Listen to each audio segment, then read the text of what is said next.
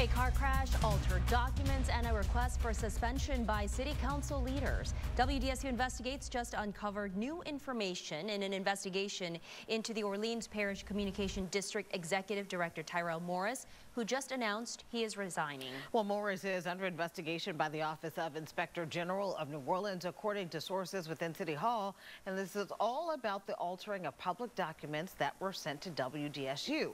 This comes after WDSU investigative reporter Cassie Schirm started asking questions. Cassie, you've been at this for weeks now. Almost 2 months to be total, and we found a lot of information so far, but the latest we found is the metadata within these documents that were sent to us by OPCD that showed Tyrell Morris himself was the very last person to modify the OPCD policy regarding OPCD vehicles.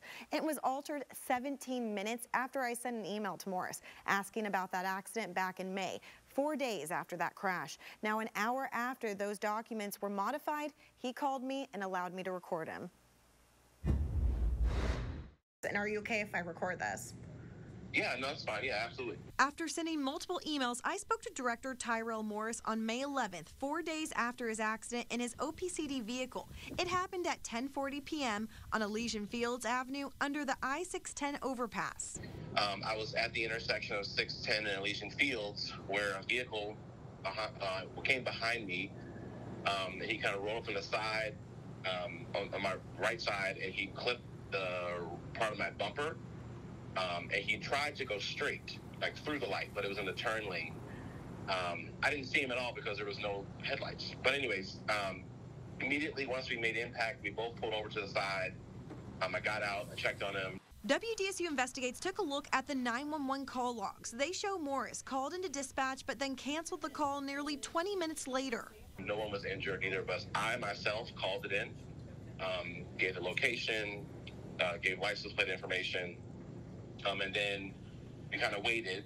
But we started the process of exchanging insurance information, just like as the law requires. And then the dispatcher advised that she did not have any units available. It's going to be waiting a while. So we waited quite a bit, like another 15, 20 minutes. I asked the driver, I said, hey, there's no injury here. It's property damage only. Technically, we can exchange information, but it's on you. He says they then left and drove his damaged car to his house, where we found the car 4 days later. Now, according to Morris, he was the one that was hit in this accident. But according to the footage that we received from this city crime camera back behind me here, that might not be the case. Take a look at the top left corner of your screen. Sources say the video shows OPCD vehicle was waiting at the red light. When the light turns green, Morris's vehicle veers right and hits the other car as it's turning. After stopping, Morris turns on his blue emergency lights on his vehicle and turns to pull right behind the other car. And did you believe the driver that hit you had any possibility of being impaired? No, he was talking. He was totally with it. He told me he was heading to work. Now, when we first got there, I asked for his insurance license, driver's license, and he said he couldn't find it, but then he later found it. And that once he had all the information I needed, there really was no reason to hold us there. And so we exchanged driver's license information, all the normal stuff in an accident. He said he was going to finish going to work. And at any point during that day, had you been drinking? Wow. Okay, no. That's not relevant, Cassie. It is. I just was asking. It's a question. No, I'm sorry. I'm sorry, Megan. I know. I just have to ask. I mean, this isn't the first time that an employee period has been involved in an accident. That's why I just have to ask. If your question is, was I impaired? Absolutely not. I was leaving my home. I had been there most of the day.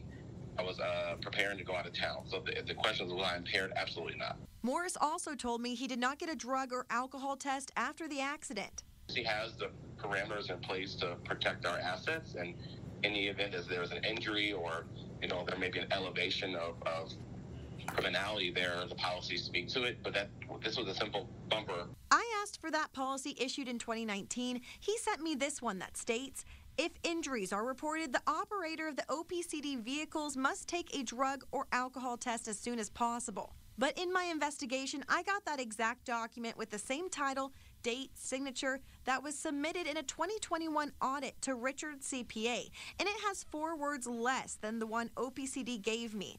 The operator of OPCD vehicles must take a drug and alcohol test as soon as possible.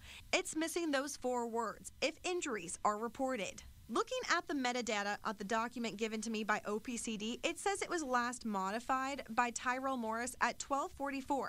That's 17 minutes after I emailed him. We have 2 different sets of documents, same name, same signature, same date.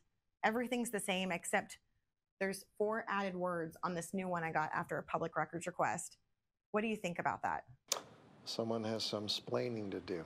So these documents at first blush appear to be the same. Why is there a variance in the language with respect to the rule? That's something that the investigators are going to have to determine. If that was altered after the accident, if that wasn't the official document, that could be a possible state felony violation. Earlier this month, I asked Mayor LaToya Cantrell if she believes city and state employees should have to take a drug and alcohol test when involved in an accident with a government vehicle. Well, as it relates to the city, that's how it is, meaning when a city employee is involved. In terms of the state, I'm the city. So I'm focused on, listen, the people, you know, who I'm accountable for throughout the city of New Orleans. The mayor is accountable for appointing the executive director of OPCD.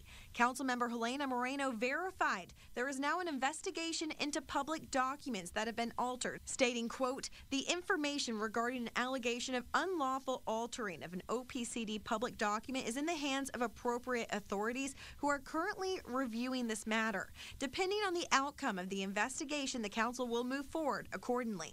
I have an off-topic question. One day after Morris's resignation, I asked Cantrell again on Tuesday. I'm doing my weekly briefing on tomorrow. I have a question about Tyrell Morris, though. I think it's pretty relevant, though, because everyone's talking about it. So I feel like we need to have this discussion. Well, we can have the discussion tomorrow. We surely can, and so if you think it's relevant, great, because you know what? We think mental health services are extremely relevant in the city of New Orleans, in particular for men and women who have been on that front line relentlessly over the past 4 years responding to the needs of this community. So when were you made aware that he was under investigation? Thank you very much. Now, when I asked OPC about those differences with the 2 documents, they told me the one and only one that they sent me, which includes the bodily injuries, is the correct and only one. So we have a lot of questions. Still a lot of questions. I have a question. Were you able to get that camera video? Was there any pushback trying to get that? You know, that was one of the hardest things. You would think it's a city crime camera video.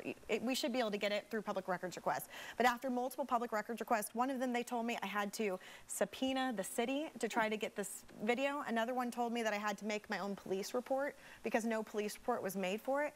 And then a third one said it does not exist. But obviously, as you guys can see, we were able to obtain that video, and it exists. Yeah, persistency pays off. Thank you. Looks like you faced some obstacles. And we'll have more on an update for tomorrow as well. So, Cassie, thank you so much. Thanks for that in-depth investigation. And you can watch all of our previous reports leading up to this moment right now by going to WDSU.com. Devin?